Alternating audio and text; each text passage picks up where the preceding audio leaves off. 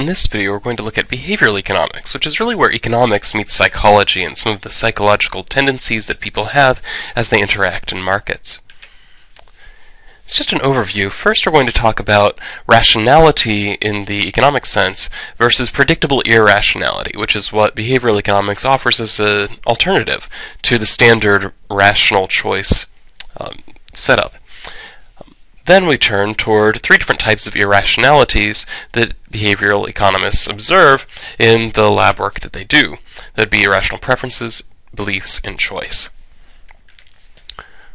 First, just to really get into what do we mean by rationality. Now normally if you and I are just speaking and I declare somebody to be irrational, normally what I'm actually saying is they're just crazy, they're totally unpredictable, they make bizarre decisions that are very difficult to understand. Now when we get into economics, there's a mainstream definition of rationality that is actually very, very narrow. In fact, it's so narrow that very few of us, in fact virtually no one, meets this definition. Now, mainstream economists aren't particularly worried about this as long as this type of view is relatively simple for us to work out in models, and as long as the models themselves predict reasonably well. So it's not necessarily that disturbing if people aren't strictly rational, as long as we're close enough that we can make reasonable predictions.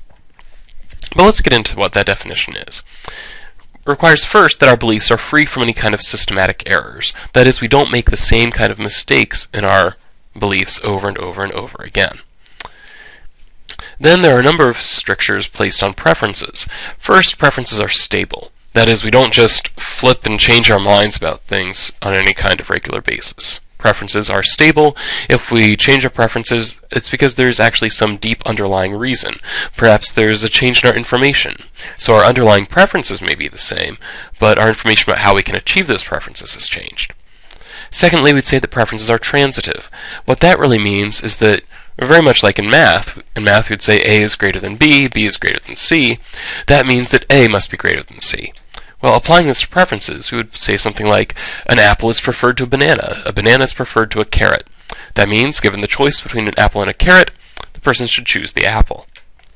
And finally, we'd say that preferences are atomistic. That is, more or less selfish.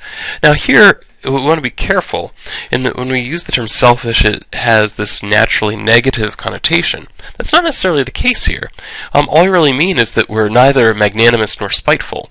That is, that people aren't going to go out of their way to help other people. They don't particularly care about other people's well-being. But at the same time, people are not going to go out of their way to hurt other people either. As far as economists are concerned, with the definition of rationality, people just don't care about others' well-being, either positively or negatively.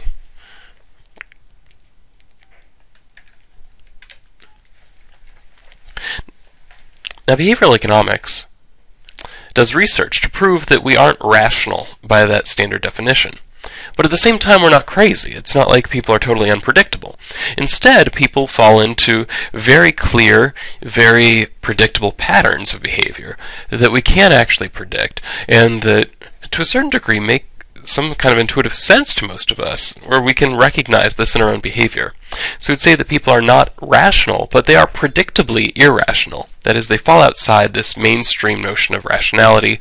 People, for example, don't have stable preferences. They might have their preferences be affected by very odd things. People might actually be charitable or perhaps spiteful. But we do so in a very predictable way that isn't particularly shocking.